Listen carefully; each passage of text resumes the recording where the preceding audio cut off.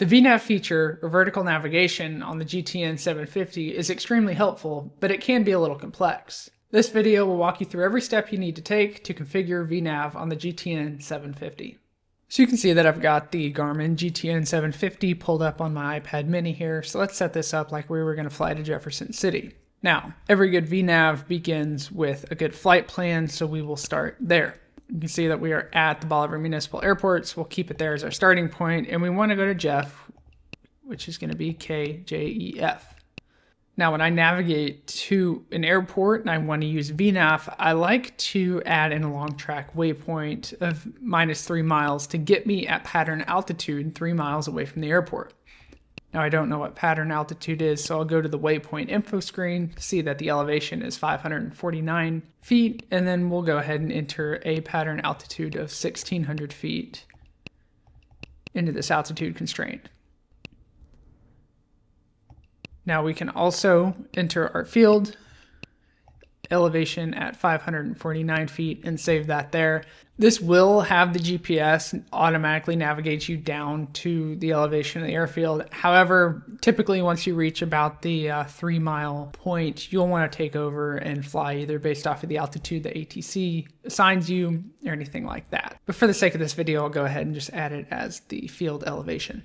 So we can go back to our map and preview this flight plan, and you can see that it takes us to Jeff City, and that we now have a waypoint that's 3 nautical miles away from the airport. So now that we are in cruise and navigating via our flight plan, you can see we're at 4,500 feet, cruising at 130 knots. We need to configure our VNAV.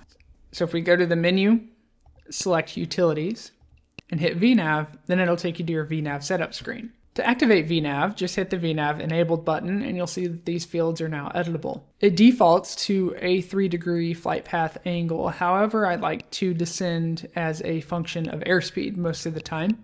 So say for a nice cruise descent, I'll put in a 500 foot per minute vertical speed target. You can see that it changed our flight path angle to now 2.18 degrees from 3, and it shows that our top of descent is now 28 minutes away. So now we can go back to our map and view that we have a top of descent waypoint here as well, so that when we cross that TOD waypoint, we'll need to begin our descent. This indicates that it'll put us at 1,600 feet, 3 nautical miles away from Jefferson City. For the sake of this video, I'm going to go ahead and speed things up so we don't have to wait here for 28 minutes, so I will see you back when we're 1 minute away from our top of descent.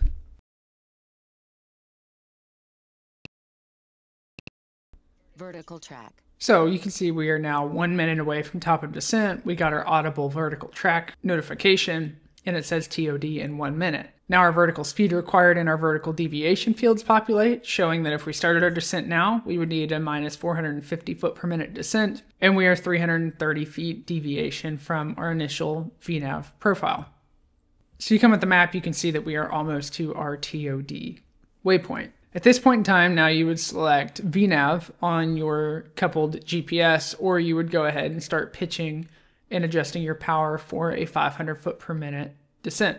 Now that we have crossed our top of descent, you can see that our GPS altitude begins to start descending.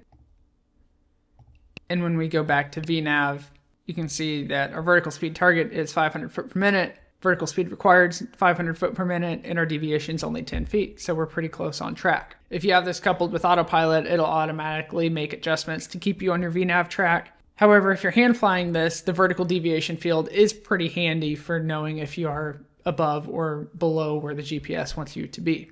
So you can see our altitude is still descending, and then I'll go ahead and speed things up, and we will come back once we hit bottom of descent. 500. So we've crossed our bottom of descent. You can see that we're now below 1,000 feet and we're approaching the runway. At this point in time now, you would be taking over hand flying however Tower wanted you to fly it, but since we've got it programmed to the pattern field, it's just going to fly us straight to the ground right now. So now that we're safe on the ground in Jefferson City, I'll go ahead and close this video out. I hope it was helpful and that you can utilize the VNAV program in your GTN 750 for future cross-country flights. I thank you for watching this video till the end, and we'll see you in the next one.